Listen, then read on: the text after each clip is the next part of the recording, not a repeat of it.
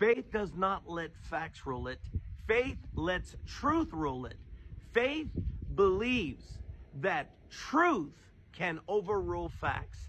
And I'm talking about the truth of God. You see, God can change your circumstances if you would quit looking at the facts and look at the truth. There's a passage over in Romans chapter 4, verse 9. It speaks about Abraham. It says, without weakening in his faith, he faced the fact that his body was as good as dead since he was about 100 years old, and that Sarah's womb was also dead. Yet, can y'all say yet? Yet he did not waver through unbelief regarding the promise of God. In other words, he believed God's promise, which is truth, can overrule circumstantial facts. Maybe right now the fact is the doctor has given you no hope of recovery, but the truth is by Jesus' stripes you are healed.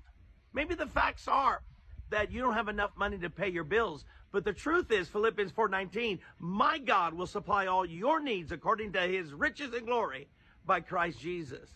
Maybe the fact is you can't conceive and have a child, but the truth is God's word says none shall miscarry, but all shall be fruitful in the land. Maybe the fact is, Pastor, your church isn't growing, but the truth is Acts, and the Lord added to the church daily those that are being saved, and the church grew in numbers and in favor with God and men.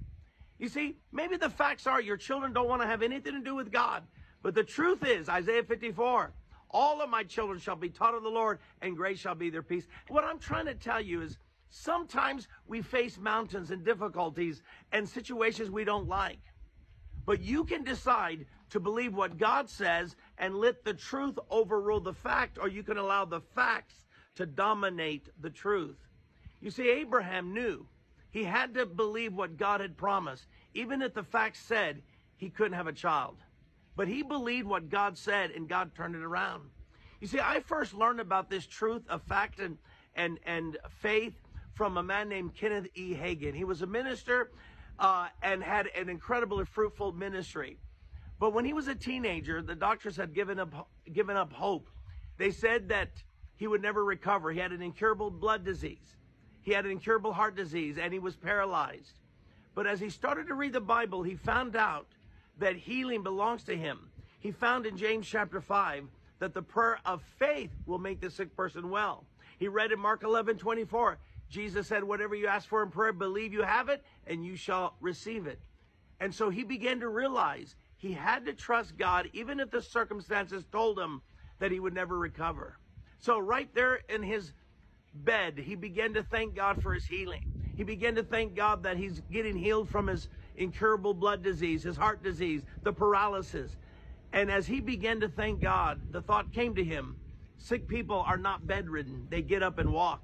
So he grabbed the best bedpost, pulled himself over the bed, and as his feet touched the ground, he says it was like needles piercing him, because he hadn't used his legs for a long time. But he began to act in his faith, and he stood up. And after a while, he walked into the kitchen, and his family thought Lazarus had been raised from the dead. It was incredible. And that was many years ago. And he lived into his 80s because he believed God. Friend, when I heard that story, it just inspired me to believe God for the impossible. But when I say the impossible, what God has said. I'm not going to believe outside of the Bible. I'm going to believe within the promises of God. And friend, if you will believe within the promises and find scriptures that cover the thing you're praying about, stand on God's word like Abraham did, I'm telling you, God will change your circumstances. The truth of God will overrule the facts.